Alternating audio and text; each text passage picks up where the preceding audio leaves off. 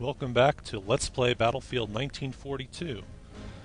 On today's episodes, we'll have the Liberation of Caen, which is the only map in this game that has the Canadians as the Allied force. So it'll be Canadians versus Germans. This was not included in the original release of Battlefield 1942. It was a free map that was added later on. And I'll just spawn his Axis here in the far back base because there are two tanks there and only one of them had been taken, and I'll just be bringing it up to the front. This is another map where one side has an uncapturable base, which the Canadians have at the far southern reaches of the map, and the Axis flags here are all capturable. So if the Canadians manage to take all the flags here, the Axis have nowhere left to spawn.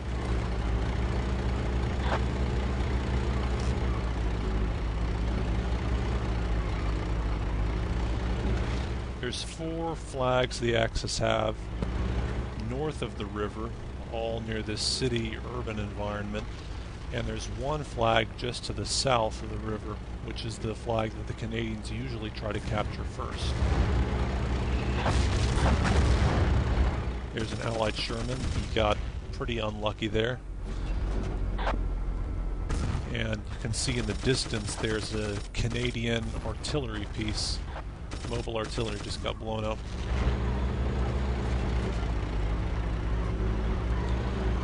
The Axis usually have a pretty easy time defending that river flag, which has now gone neutral, because they have multiple vehicles that spawn there, as well as a lot of infantry that like to spawn there. In the chat they're questioning whether or not I'm a cheater. I'm playing this right after the round on Omaha Beach, which was an earlier episode, so that may explain why they're thinking that right at the beginning of this round. The best way to use your tanks on this map is to keep them mobile. Most people will take a tank and they'll drive right up to an enemy control point and just try to run over the enemies. But most of the tank's enemies from infantry are engineers and anti-tank who have a much easier time killing a tank if they're right up close against the tank.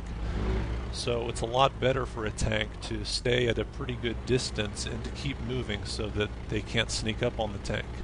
You only want to have a tank remain stationary if it's absolutely necessary to capture a control point. In fact, a lot of times what a good strategy is to just have your tank at a good distance from the flag that you want to capture and kill people as they spawn in, and then once those infantry get discouraged from spawning there, you can roll the tank up, or you can let friendly infantry go in and capture the flag for you while you provide cover.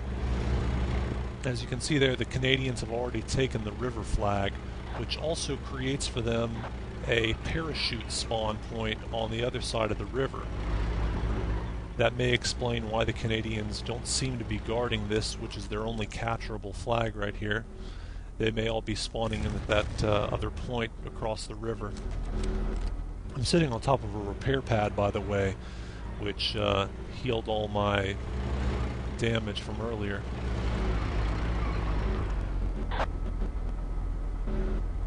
And since I'm the only Axis anywhere around here, I've got to capture this flag by myself. So I'm in kind of an uncomfortable position here because I can be snuck up on, so you just keep rotating that turret around and just hope that you don't get snuck up upon in your ample blind spot. But nope, it was completely uncontested. No Canadians were defending this position. It may be that they were all still alive from their original spawn, so they weren't able to spawn in here and reinforce it. There's a Canadian mobile artillery again. He just apparently just sat there while I took the flag out from behind him.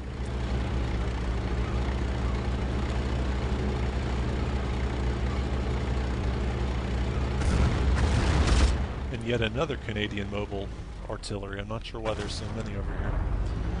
In the distance, Canadian tank. Actually, it's an American tank with a Canadian symbol on it.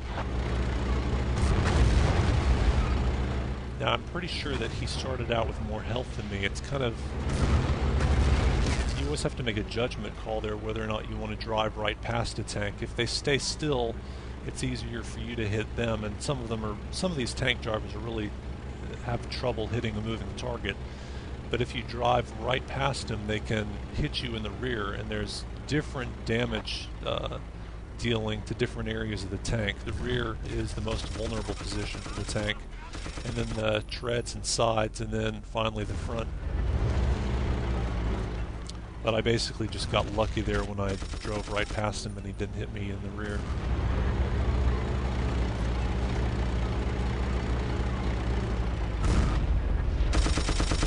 Those little black spots in the road just up ahead are landmines, and if you drive extremely slowly over them, it's possible to drive past them without dying, but otherwise it's an instant death, no matter how much energy your tank has.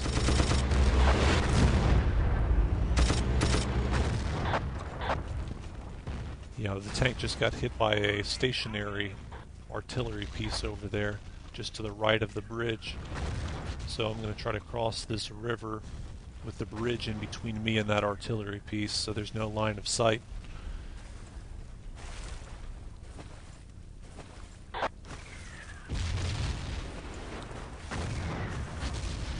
When you swim, you cannot use any weapons at all. And if that Canadian guy sees me, I'd be in trouble, but now he got killed.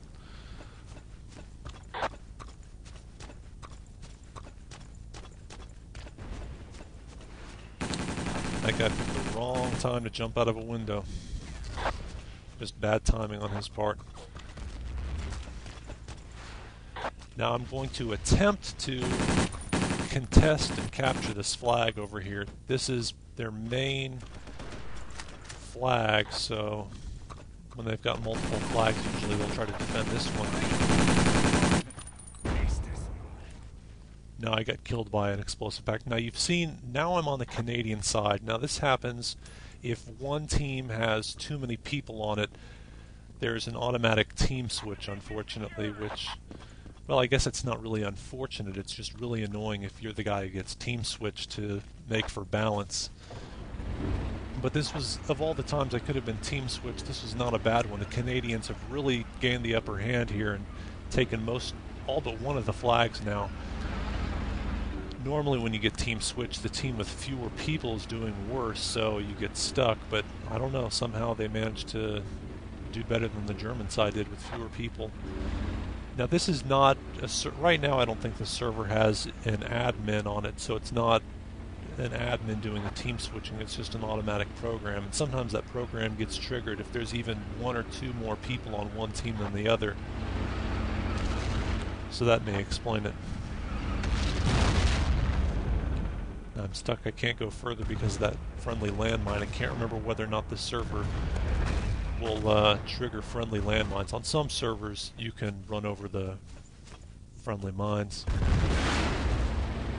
Alright, now that engineer who was repairing the tank decided to just take it.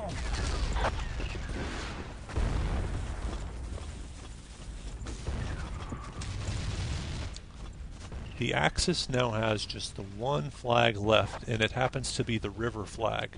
Unlike the Canadians, the Axis do not get to spawn in that parachute spawn on the other side of the river.